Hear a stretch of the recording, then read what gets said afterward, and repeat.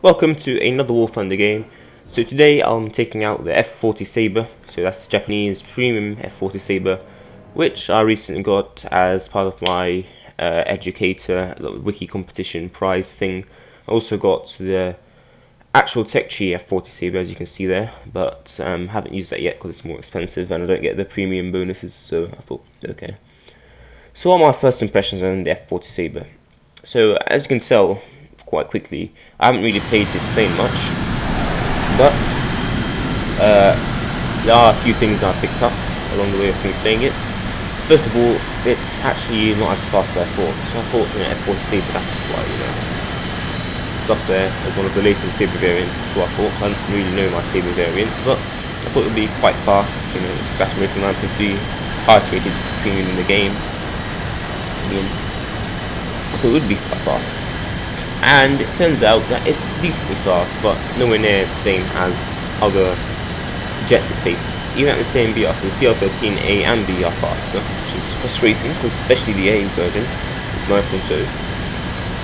There's also stuff like G91YS, which is quite a fast plane, and you are faster than other G91s. Then there's the Hunter, or Hunters, they're also faster.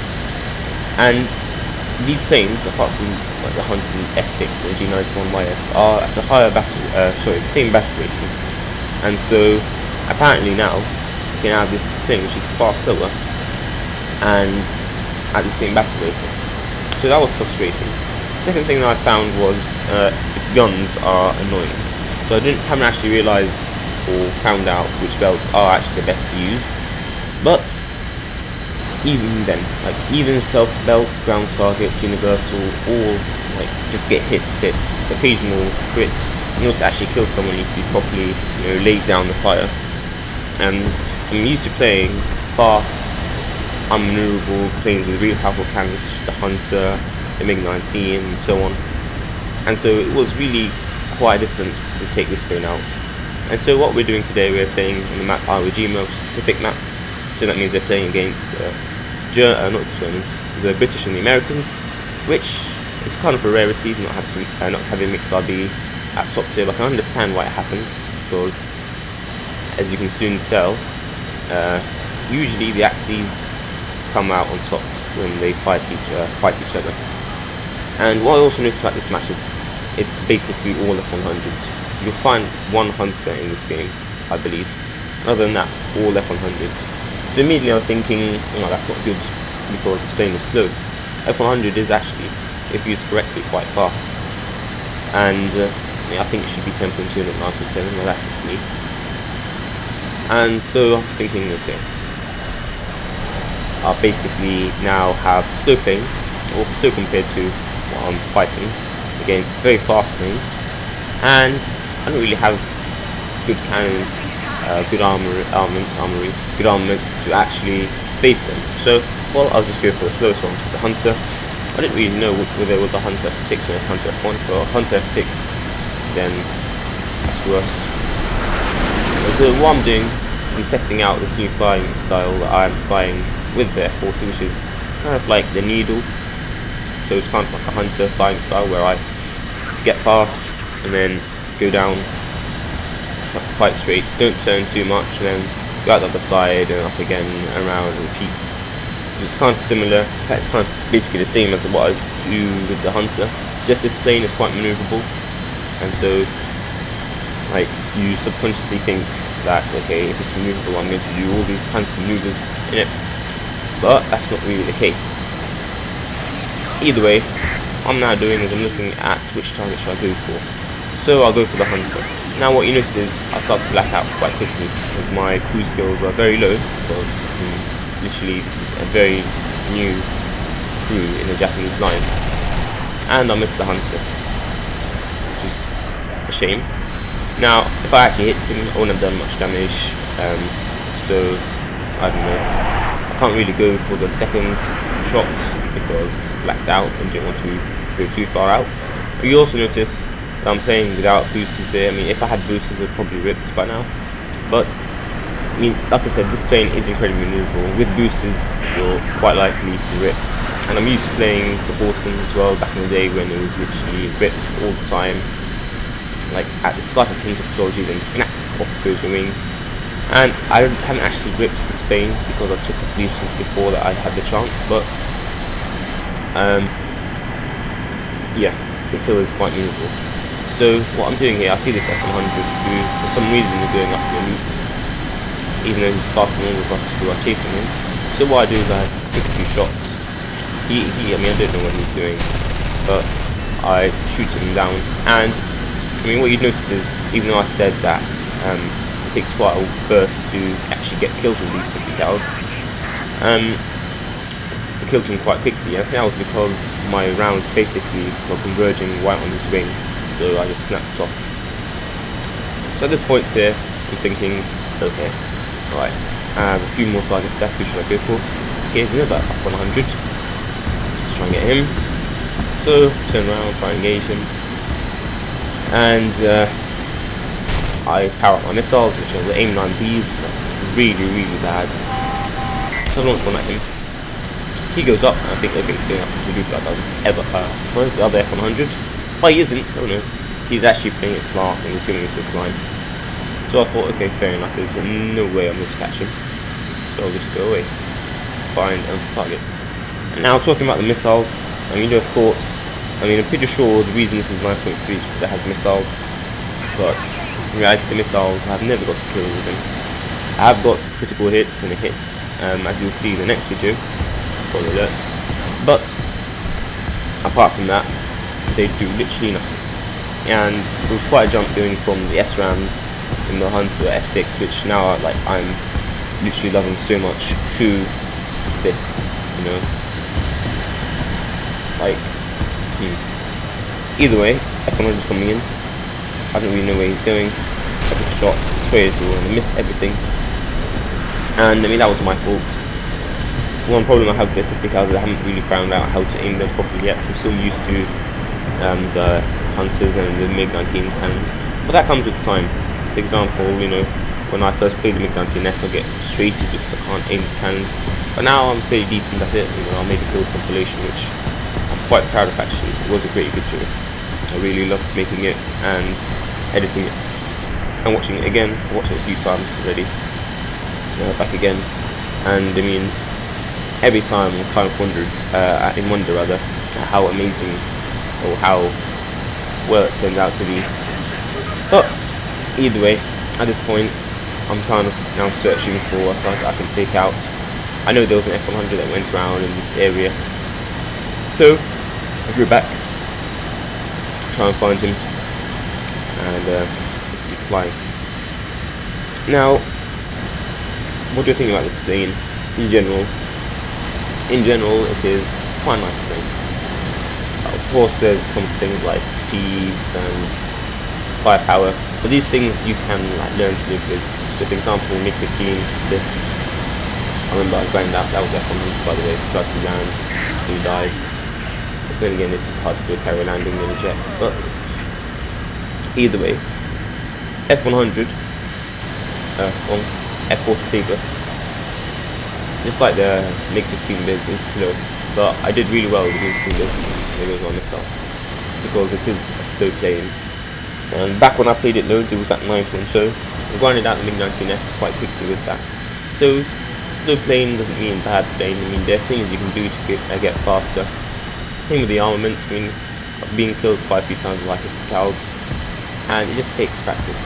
So in general, it's a nice plane. I just haven't really found out how to play it well yet. So I mean, that comes with time, I'm pretty sure. And you also get loads of RP for doing that. So now on to the second game. And this time it's an L Alemane, so it is mixed RB. So basically Germans, Italians and Japanese fight the Germans, Italians and Japanese, and take out the same loadout. You notice I also take 20 minutes of fuel. Some jet players take out minimum fuel because they think it gives me better performance. I prefer to sacrifice the performance for just in general being able to survive a bit longer. So especially when you're fighting stuff like the T2, the MiG-19S, and those afterburning engines that run like guzzle fuel. So I just take off, I warm my helmet cells, and have some lag. So at the beginning of this game there are a few lag issues which I quickly solved, so don't worry, just stay with us. I think I've done no trouble, because obviously I'm throughout this game. And just cut the recording into a bit just to see if the lag stops, and it doesn't really. So I do, at this point I tab out and just stop a few processes running, background processes in the computer. Just bear with me for a few seconds. Right. Put some backing music for this. Here we go, okay.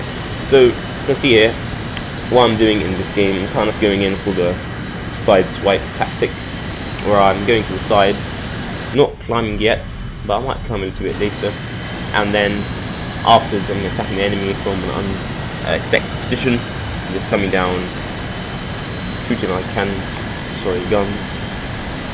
and just going out on the side, again like the needle flying tactic for the hunter, etc. And so what I'm doing is I'm just trying to gather speed here so I can climb a little bit. And all the time I'm looking at that MiG-19, those two MiG-19, I'm thinking I would far rather be in that plane, but this plane is still nice, you know. I haven't actually got any down tier games to do, but in down tier games it's easier to fight, because you're around about the same speed bracket as many others. Obviously there are CL-13s, other F40 Sabres, etc., which tend to be either faster or the same speed as you. But you can deal with that.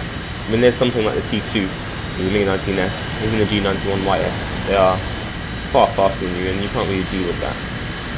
So I'll go into a fly, try to get some altitude. So basically I'm trying to build up a position for myself and give them as much of an advantage as possible. So I'm in the climb.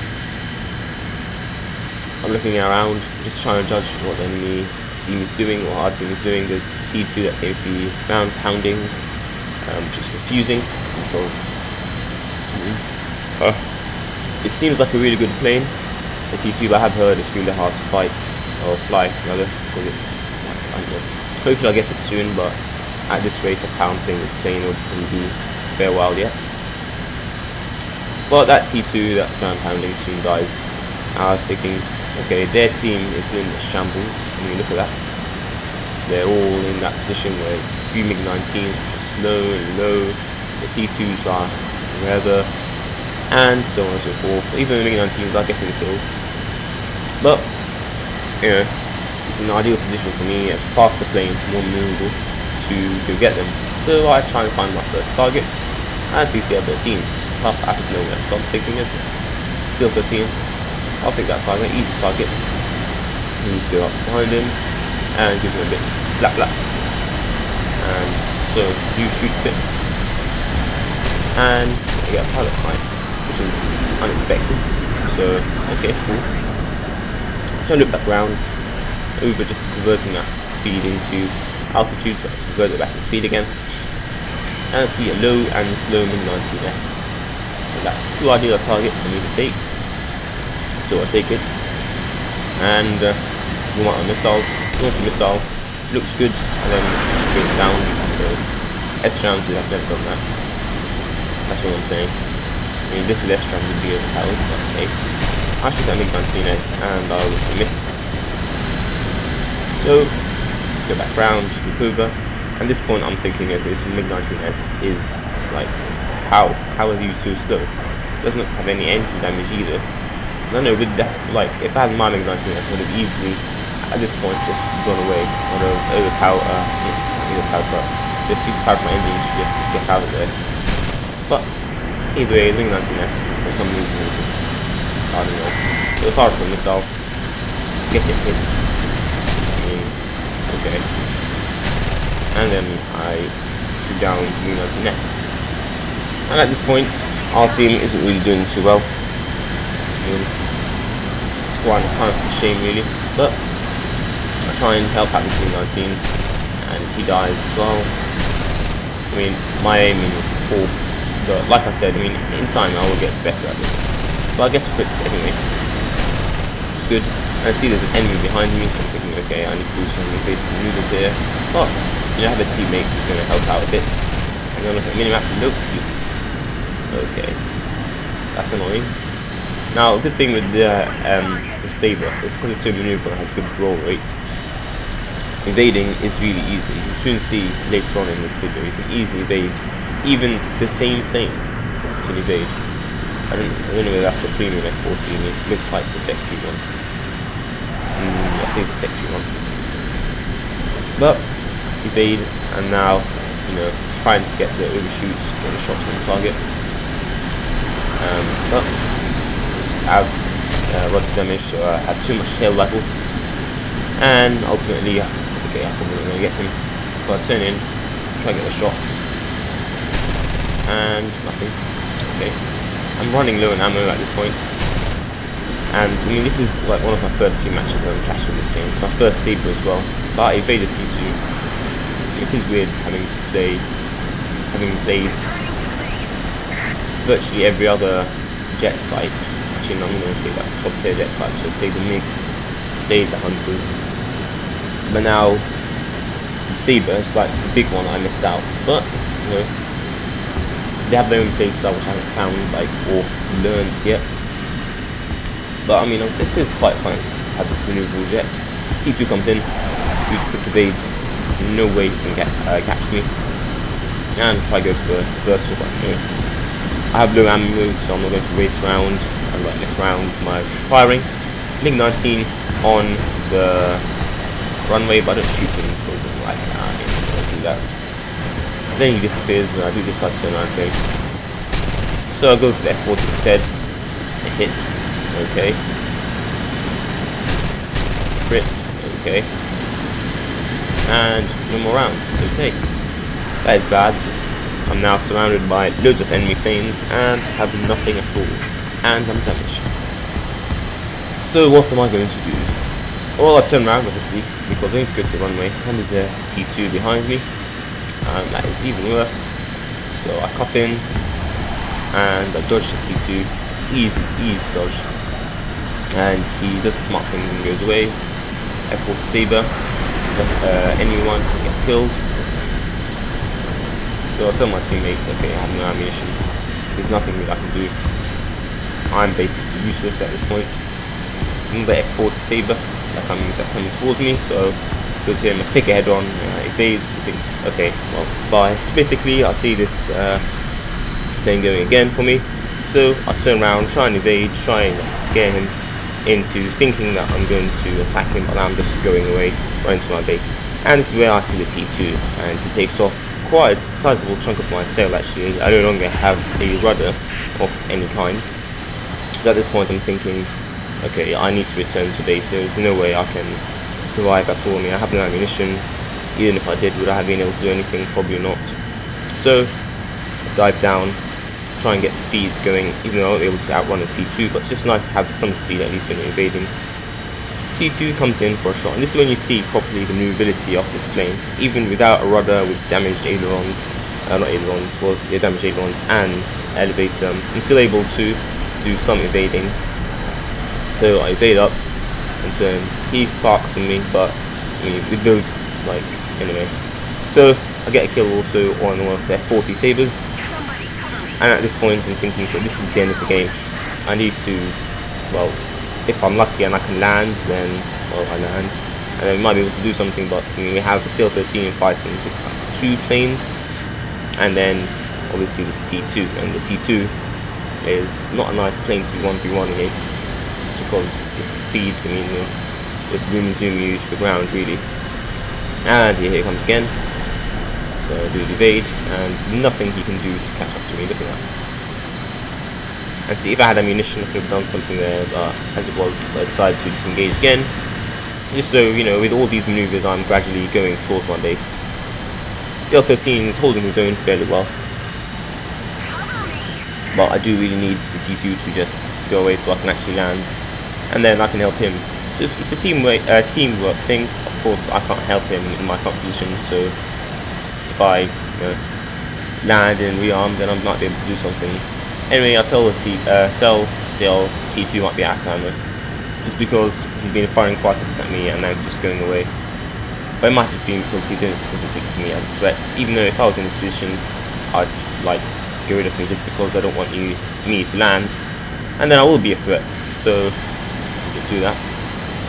So I'm free to fly to my base, and at this point he says, okay, he also needs to go back to base. So currently we're now in a pretty bad situation. Both of our planes need to go back to base.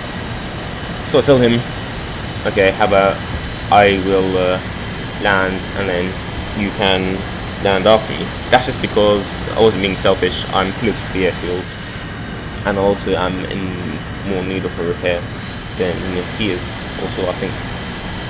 Anyway, CL-13B, as like just in general faster plane, so now especially he's fast, he's catching up to me anyway, but I still think, okay, I need to go land and repair.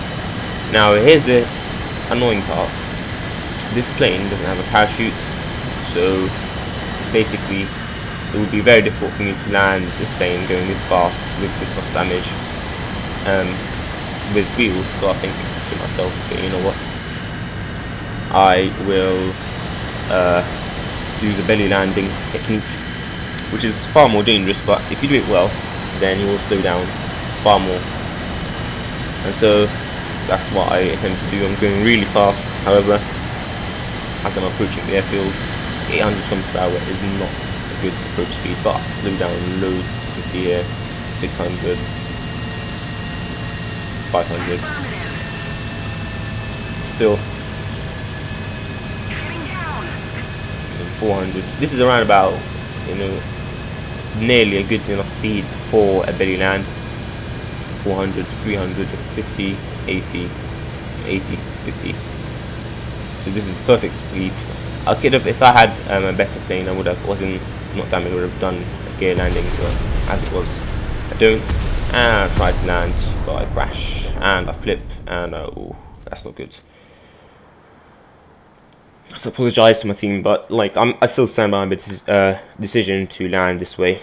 I could have actually couldn't have done anything more, to be honest. And I think he dies as well soon after. So it's a shame, and to be honest, at the same time I was let down by my team. If me in my position have to like have 3 kills like in a bad plane that I've played just a few times before, and then, you know. Anyway, thank you for watching. I hope you had a good time, and hope to see you soon for another video. Here are my results. I mean, they're decent for like a game which I lost. It's decent, yeah. Anyway, goodbye.